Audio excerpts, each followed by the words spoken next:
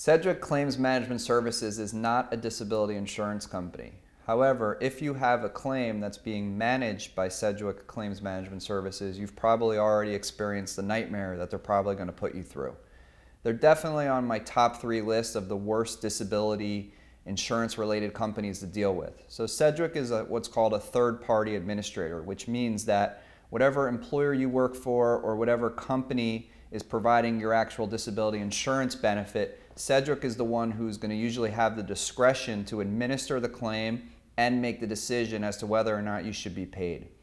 Now, Steve and I have worked on a lot of claims for employees that have disability policies managed by Sedgwick. And Sedgwick, just for example, they manage the AT&T plan. They do work for Walmart. They do work for GE as well. And it's no secret that if you've located us through the internet and you did a Google search on Sedgwick Claims, that you can see the hundreds of complaints that are out there on the internet about Sedgwick. So Sedgwick really doesn't have a stake in the game in the sense of if they pay benefits, their profits are going to go down. Their stake more is you, employer, for example, let's use AT&T as a reference here. You hire us to manage your claims and we'll try to keep you happy by getting your people back to work as soon as possible. So in this whole world of disability claims, the employer in most cases doesn't want you out on disability, they want you back at work. And Sedgwick, as a third-party administrator, has an incentive to try to say, look, your people went out on disability and we either help them get back to work, which is, in my opinion, also known as denied their benefits very quickly so that they really have no option but to go back to work. And the perfect scenario of that is, let's be real practical about this. A person makes, $50,000 a year. They're going to get a monthly, usually it's short-term disability. Sometimes they're going to get 100% of their benefit. They file their claim with Sedgwick. It's usually 7 days or 14 days that they have to be out of work before they're going to be eligible for benefits. They file it. The 14th day rolls around. Sedgwick says, sorry, we're not going to pay you. Why aren't they going to pay? Because they sent the records that the claimant sent them to an internal doctor or some outside doctor who said there's no restrictions. Or Sedgwick says, we tried to call your doctor, but your doctor didn't respond. And so they called the doctor on one day, and then they might have called him the next day and that doctor wasn't available, which is no surprise because everyone knows when you try to call a doctor, you can't even get an appointment for 5 days anyhow. So Sedgwick denies your claim. Now what do you do as you're a claimant? You have no income coming in. They say, oh, you have 180 days to appeal. I feel, although I'm not saying this is Sedgwick's game plan, but from what we see certainly, Sedgwick is looking more to find any excuse whatsoever to deny the claim and then put a claimant in a position where they have absolutely no money. They have 180 days to appeal. In a lot of Sedgwick type managed claims, there's usually 2 appeals required. And what Sedgwick's doing, and I know from this experience that you and I discussed with one of our clients just the other day, they say, okay, you have an appeal. Well, we know from an ERISA governed claim that when you do an appeal is supposed to go to a new person who denied, other than the person who just denied the claim. That's that, that Chinese wall where it's supposed to be a completely new review. So what Sedgwick does is they say, send us in your information. The person who initially denied the claim will look at it again and then send it possibly to the same doctor or whoever their internal medical people are, and then in most cases deny your claim again and then send it off to the next person, which is totally improper and illegal for them to do that. And I'm not saying this is their company-wide practice, but Steve, we know from my most recent conversation with somebody at Sedgwick where she said, yeah, if you send in additional records, I'm going to be the one, this representative from Sedgwick, who's going to look at the file, and then I'll send it over to someone else for medical, and then maybe we'll send it over for an appeal. So that totally flies, in the complete face of ERISA. Very frustrating because when I spoke to this woman at Sedgwick and she had the attending physician statement from our client's treating doctor, which said this claimant cannot work, this person cannot sit for more than 3 hours a day. When I spoke to the Sedgwick representative, her interpretation was, well, the doctor said she can sit for 3 hours a day. And I was like, yeah, she can sit for 3 hours a day. There's 24 hours in a day. She can sit for 10 or 15 minutes. Then she needs a break for 30 minutes. She can sit for another 5 or 10. Then she needs to lay down for an hour. So when I spoke to the claim rep, I said, well, what kind of job is going to accommodate her where She can maybe sit 15 minutes and then not at all in the entire day. She can't work like that. And she said, well, I don't make that determination. I just sent it to the doctor who determines restrictions and limitations. So I said, well, did you make the decision to deny the claim? And she goes, yeah, I did. Well, I said, well, but you just said you relied upon the doctor's restrictions and limitations. If you don't think the doctor's restrictions and limitations are reasonable, then why don't you make a decision to say this person can't work? To which she replied, well, I'm not a doctor. I don't have any medical training. I just go that there's not enough restrictions and limitations for total disability. And the famous words that I get from Sedgwick that I bet anyone who's watching this video, that's our company policy. So it's frustrating even for us as disability insurance attorneys who deal with this every single day from every company to hear that's just our company policy and to not look at the claim fairly and to seem to have a company-wide practice of let's deny the claim, ask questions later because we're going to strong-arm these people into not getting paid. They're not having any income in. They'll go back to work. We'll look like heroes for the employer that hired us, and the claimant will basically be screwed. There's a complete lack of accountability on a lot of what's going on, and they're continually trying to pass the buck onto someone else and move it and place blame somewhere else, and where you have to go through this. And you're right, it's a typical technique to, like you said, it's essentially starving the person to submission. They have no choice but to try to get back to work. And with these third-party administrators, the interesting thing is like you said, they're hired by the company to run it. Well, if they're approving too many claims, is this company going to keep going back to them, or are they going to find another third-party administrator? So they have a very vested interest to try to deny the claim and basically put people through such a nightmare of sorts that the people just say, you know what, I'm just going to try to go back to work and do what I can. When they go back to work and they face the potential of not being able to do the job and being fired.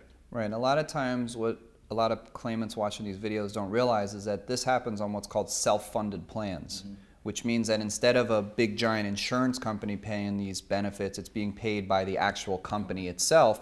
And the company itself that's paying the plans is the same one that's paying Sedgwick either a price per a claim or a monthly fee or whatever it may be to administer the claim. So when Sedgwick meets with them, and if you go to the Sedgwick website, you can see that they do all kinds of monthly reporting and forecasting as to what the expenses are from the company for their employees versus what they have for people who are out of work and how that affects their bottom line. So Sedgwick is very savvy, very aware of exactly what's going on as to the impact of paying people their disability benefits and what losses there could be to a company from keeping them out of work. But just take it a step forward, something Sedgwick just did 2 weeks ago, which was horrific. We have a client that has brain damage, so much to the extent that she has a legal guardian appointed to represent her. And Sedgwick, because it's almost like a matter of routine, says, we need to do an independent medical exam of her. And they're paying her. And this happens to be a claim that happened in Florida. And we said, okay, under Florida law, Florida Supreme Court, we want to videotape the exam because we don't trust the doctors you're hiring and we don't trust you, Sedgwick. They said, no, we're not going to allow you to. Why? It's our company policy. Well, I sent them the Florida law saying you have to allow. I called the doctor's office who was doing the exam. He said no problem to video it. Now we have our client shows up to the exam. I send the videographer. I'm on the phone with Sedgwick. They say, oh, we'll have a supervisor call you to let you know whether or not you can do the video. They never call me back. My client sits there for an hour. Finally, my client had to make a decision, either go through with the exam or not go. And I told the client, if you don't go through the exam, they're going to automatically just deny you and say you didn't cooperate, you didn't go to the independent medical exam. Well, client goes through with the exam. 3 days later, we get a letter saying your client's been denied benefits. She didn't show up to the exam. We call back Sedgwick and we say, yes, she went to the exam. We also have a video of her at the exam because you wouldn't allow us to video it in. And we called the doctor's office. Well, it took them a week and a half to figure out that the vendor that they hired to do this independent medical exam was giving Sedgwick bad advice that our client wasn't there when in fact she was actually there. So they stopped our client's benefits for 2 weeks. And they ended up calling me back 2 weeks later and saying, sorry, we made a mistake. She actually was there.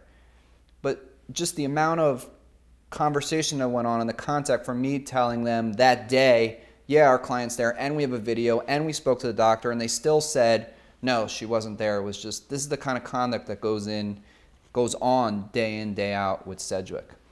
And let me shift gears a second because there's tons of cases out there that are available about Sedgwick and claims being denied, but Sedgwick's also very like they want to keep their conduct secretive as to the way they act. And when we do searches on the internet to see what other people are saying, just to see what's going on in the community, and the reason we do these videos is to make people be aware of what's out there, we came across another blog out there about Sedgwick and a gentleman by the name of Robert Delsman, who actually was very frustrated. I think he had worked for GE as an employee. His benefits were denied, and he created a blog and did a whole postcard campaign expressing his feelings about the way Sedgwick handled his claim, and he has a very detailed blog about the Sedgwick claims process and about his experience. Well, lo and behold, this goes back to 2009, Sedgwick sued him, and they said, you can't slander us, or you can't defame us, and you can't say these things about our company, and you can't talk about your experiences with the company.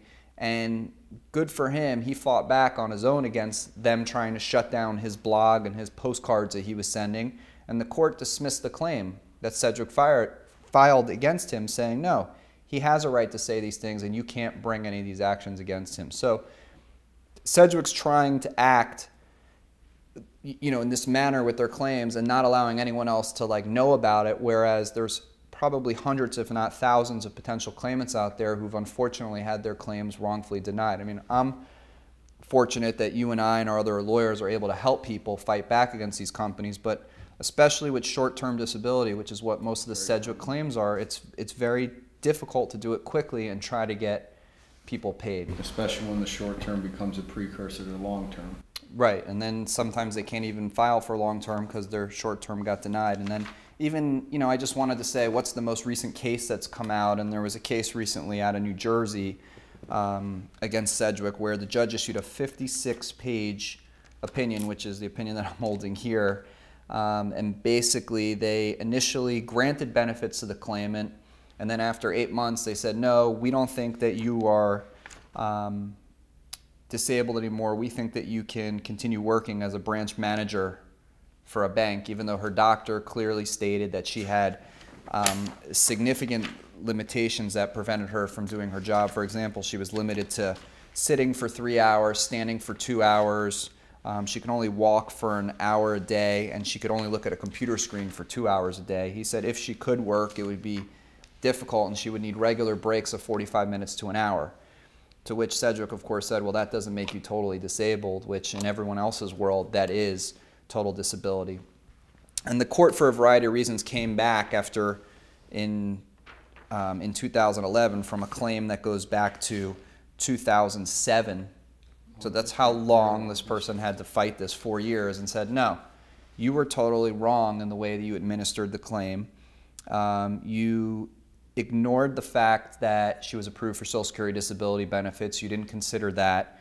You cherry-picked the doctors that you ended up hiring, even though the claimant wasn't able to prove how much Sedgwick had worked with these particular doctors. The court still made notice of that. You didn't tell the claimant exactly what they needed to do to perfect their claim.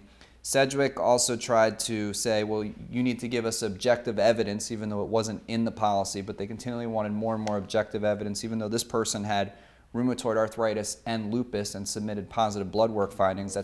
That still wasn't enough. So, and basically, the court said all of your actions that you took were arbitrary and capricious. They were not reasonable, and they reversed the case. Now, what's sad is that they reversed the case during the own occupation period. So this claimant now goes back, benefits back to 2009, but now they have to go through the any occupation period and determine whether or not they're able to perform any gainful occupation because Sedgwick never considered that. So, you know, the sad thing is they win the claim, but they're still stuck with Sedgwick. And if Sedgwick denies this person's claim again, I mean, another 4 years of fighting. It could be this woman's going to have to go back against them. So, you know, we always tell claimants who have Sedgwick disability claims, be super careful when dealing with them. Be prepared for a battle. Unfortunately, and I don't say this about most of the other companies, if you have a claim that's being administered by Sedgwick, there's a very high chance that the initial claim for benefits is going to be denied. So if you have been denied or you're considering filing, please call us. We're happy to discuss your claim. We always offer a free consultation, and we look forward to the opportunity to try to help you.